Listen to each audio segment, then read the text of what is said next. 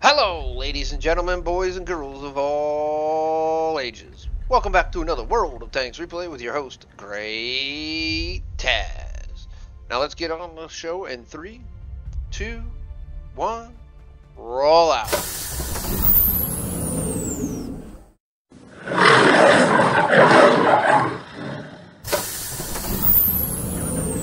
Hello everyone, GreatTaz here once again with another World of Tanks replay. We're watching myself play the GSOR. The long name is it's the tier 9 British light tank, the GSOR 3303, I think it is, something really crazy like that. Everything truncates it down into GSOR. So as you can see here, this is actually a really good spotter tank overall. And as you can see, I'm spotting people left and right, and the camouflage is not quite equal onto the even 90, but it is really good. As you can see here, I am getting spots in all over the place. I'm trying to stay just below the ridge so that only the turret is sticking up. As you can see here, right there, I actually get spotted by the TVP 5051. Just wasn't up far enough, but as you can see, I've already got 1600 damage, and that's from just 1600 damage, and that 1600 damage came off the Ferdinand. So I got every point of damage off the Ferdinand right there. As you can see, there I am spotted again, trying to peek back up in there, trying to keep those guys over there spotted. So I'm going to do a quick runaway session. As you can see there, I got the Type 59 spotted and got some of its spotting damage. I also got some spotted damage off the basically the T28 prototype there earlier too. There the T54 lightweight comes up and actually gets a shot into me, which surprises the hell out of me that he was actually able to get up there with my view range and all and actually spot me. Now I am just trying to play very passively at this point, since the T54 lightweight has decided to come up. He did damage my turret. I'm not really worried about the turret as much as I am the ability to... Holy smokes! The XM66F right there shooting behind me. Kind of give you a startle. Not worried about the turret as much as, you know, generally, because I'm trying not to do a lot of firing in this tank. I don't have it maxed out quite yet. So, waiting to get that big old 90mm gun on it. Overall, and as you can see here, I am still spotting tanks. There is the 54 lightweight. Not sure why I'm not moving. I did shoot. Not sure why I didn't move right there. That's kind of weird, because normally I would have shot and moved. But I didn't. And for some reason, I still can't figure out why. I wasn't tracked or anything, so still haven't repaired my, as you can see, repaired my turret there, not really worried. Now I come over here to next to the 130, and I just start creating some, you know, creating some cover. Why not, you know, the 130 is not moving, give him some extra cover, give me a little extra cover along the ridge right here to be able to spot. Alright, we're going to still continue to try to spot. As you can see, I'm just playing lumberjack here. 103B taking a shot at me like the dweek that he is. Overall, there's the 130 getting a good shot in Gobi, and unfortunately the 130 gets two-shotted just like that. I'm not sure what hit him the first time, but it was the T54 D that is up on the hill. Now this is right after during the Irish weekend, or the St. Patrick's weekend event in the end of March. It was like the 14th to the 19th of March, 14th to the 19th of March or something. There you can see the T54 coming off the hill. There I am taking patent pictures. Didn't get any of that spotting, but that's no big deal overall. As you can see, we got two of our allied tanks down there in their base. Overall, I'm keeping an eye on that T54D, and I'm continuing to try to move. Once I know that I'm definitely got enough cover between me, I take a quick snapshot and to actually get the hit. Now with 18 hit points, I am not in any way, shape, or form really wanting to actually be anywhere where I could get spotted. So I do get spotted, and the T-54 does try to come out there, but in the attempts of actually trying to shoot me, he loses every hit point he has. So the enemy does have us kind of surrounded. Our Char Future is doing not a great job, but as you can see here, I'm still not giving up. I just rushing way back and trying to actually get other shots. And there's that freaking 103B Polyoshin, hoping to get a shot into just to give him back a little bit of damage that he actually gave me. Now what I'm doing here is a technique of actually giving myself the ability to run away quicker. Overall, as you can watch in the minimap, TVP 50-51 is going after the Char Future 4. Unfortunately, the Char Future 4 is down there by himself and alone, and we have tanks going up the hill and everything like that. They do end up taking out the STI or the ST1, whatever you want to name it, which is good. But with the Leo and the Skoda, excuse me, but with the Leo and the Skoda going up top, they run into a turtle, unfortunately, and it doesn't look like it's going to be a good day for them. The Char Future over there is pretty much in a position of, well, dead. I try to get over here to help out.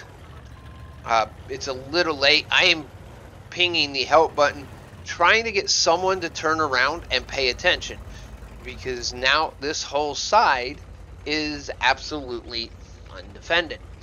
So there you can see I see the K91 pull around, pull forward enough that the bush does completely cover me and take a quick shot into him. The K91 does know there is someone there. Well, knows I am there, but not exactly where. I'm trying to get help and everything. As you can see, the Leo 1 starts coming back down the hill. The Scody T50 goes up. If you watch what the 103 completely did, it went all the way around the bottom of the hill and back up their side. So he did quite a bit of hiding. Now I come into a position here and I don't want to start shooting. So I'm going to sit here and try to spot this whole side so that, you know, my team might be able to do something. But I noticed that the house is in the way of the D line, blocking off a lot of the D line and stuff like that. So I do and hope that I get a little bit of response, and I ask here in a moment if someone could take out the buildings. I don't want to take them out because I don't want to be spotted where I'm sitting, especially overall. I also mentioned to the simple fact someone else is going to have to take care of that stinking cap circle. I can't do it, not with 18 hit points. The Leo sits, asks where. I point out the building. I just need those building, some of those buildings taken out right there. That way I can see beyond them. The Leo does shoot a few rounds. Not sure what rounds they do shoot into it. I'm just hoping that I'd be able to spot either one of those two coming around. So we still have, and that's the only building I really needed taken out overall. So I do ping one more time. Once we go here, and I'm still sitting here just keeping an eye on things. I know I can't take myself down into the valley. As you can see there, I say someone else is going to have to worry about the cap because I honestly can't. I got 18 hit points. So the XM66 starts moving down this way, and so does the Leo. But upon doing that, they spot the CS52, and then everybody else starts coming out of the woodwork like that. Boom, ba-doom, boom. They do completely surround the cap so that we can't get to it, and in turn the XM's gone. Unfortunately, still got to continue fighting. I'm not trying to fire. In the cap is their XM, as I can see it right there. Someone does take a shot. I do get the spotting damage for it, which is spectacular. Makes me happy. it does put them back all the way into more of a position. So I did get the spot damage for that too. As you can see here, one of the STRVs decides, well, I'm going to go charging in, but I'm in a position where I can't really do any shooting. I am now lone man left on the totem pole, so all I can do is take a shot and get shot. Unfortunately, that is a defeat right there. And I did what actually I could do. So let's see how I actually did by going on over to whatrecords.com right now and see what the stats say. So this is one of my better battles I had in the GSOR for spotting. It wasn't a great for damaging. As you can see, I only did 977, but I did 5,237 spotting, which is really good on Malinovka. I wish I could have did better. I needed another freaking 1,000 points of damage. I think roughly 900, and I would have been in a position to actually complete a mission, another mission. Unfortunately, it did end in a defeat. The team, I couldn't get out further. I was in the furthest out position that I could actually get to be somewhat safe and have my allies being able to shoot stuff. Unfortunately, it just didn't work out overall. But I did get a 3rd class badge and a patrol duty, which means that you must be the only player spotting the enemy tanks at the moment when they are damaged, and 6 enemy vehicles must be spotted. So I got quite a bit of that because of the positions I was sitting in. I was sitting far enough that I was in, the enemy would come into my spot range but be in the draw range of my allies. So that's how you do that. You got to have them be in your spot range but not your ally spot range and be the only one spotting. So it's not the easiest to get. It takes a little finesse and it takes a lot of luck that someone else is not in a position to be able to steal that spot damage. So basically you got to be the front man, what it boils down to. Overall team score, as you can see, I'm way down here in the middle on damage. I am number 1 on my team for experience overall. So 5 shots fired, 4 of them did hit. All 4 that hit did penetrate, so that gave me the 977 damage. I received 5 hits, all 5 of them penetrated. This tank does not have any armor whatsoever. I think it's 35 all the way around everywhere. I think 35 is the max, and that's the front and the front of the turret, and I think it's like 30s on the sides and like 10 on the back. It's really unarmored. Overall, spotted 5 enemies, 4 enemies damaged. I've potted for 5,237 damage. Traveled roughly 3.2 kilometers. It was almost a 10-minute battle. I was the last person to die. The discrepancy in differences because the battle lasts a few more seconds after a round is fired. It continues the clock, a hidden clock. So you can actually, if you're almost about to cap and you see an enemy, if you just shoot it and do damage, and then if you shoot it and do damage another like 3 to 5 seconds later, it'll continue that clock. I've seen games go almost 15 to 20 seconds longer than the actual win countdown of a capture because people were still doing damage, and it won't stop the game if damage is done. It adds more time onto the timer. It's usually in games like Frontline that I see it go a lot longer. They have fixed that so it's not so long anymore, but I still see it at least about 10 seconds. I think the longest I seen was like 33 seconds the game went over after an enemy team had won. So overall, it was again with a premium account, 24,300 for courageous resistance. That was because I got scout patrol duty here. I got another 5,427. Now this is what courageous resistance is basically earning a heroic award while on a defeating team, and that will give you everything like if you were on a winning team. So basically it turns your loss into a win.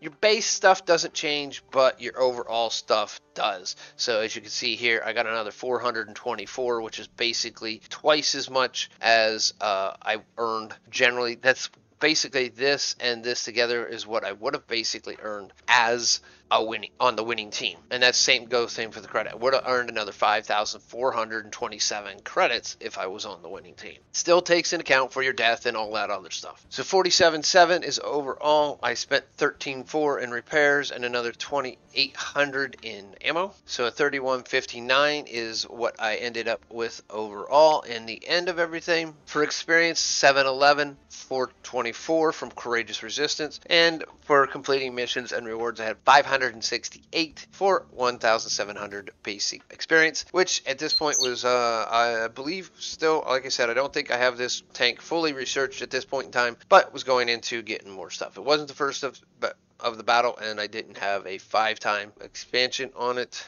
which is kind of weird because I have a bunch of 5-time bonus missions, and 5 times this is definitely not that. Not sure how I got another 500. Anyway, it is what it is. As you can see here, it was just a tier 9 scout doing some scouting out on scout patrol duty. So overall, it was a good battle. I tried all the way up to the last minute, as you saw there. At that point, I had no choice but to take one last shot, because as soon as I was spotted, everyone was going to turn their guns to me and shoot, so I had to make sure I kept my gun on something, and I wanted to return the favor to the 103. May have not been the same 103 that shot me, since they had 2 of them, but I wanted a little bit more damage in terms of not ending up getting any more damage. So that little extra damage got me that little extra credit, little extra experience overall. With that all being said, if you like this video and this replay, make sure that you give it a thumbs up. Scroll right down below. While you're down there, leave a comment, even if it's your favorite emoji. YouTube loves interaction. There's a second way to say that you like and comment on this video. If you go down in the description below while you're down there, click on the link that is in there. It should take you to this page right here. Now you may have to sign in up in the upper right hand corner, as you see my name and a logout up here. Once you do that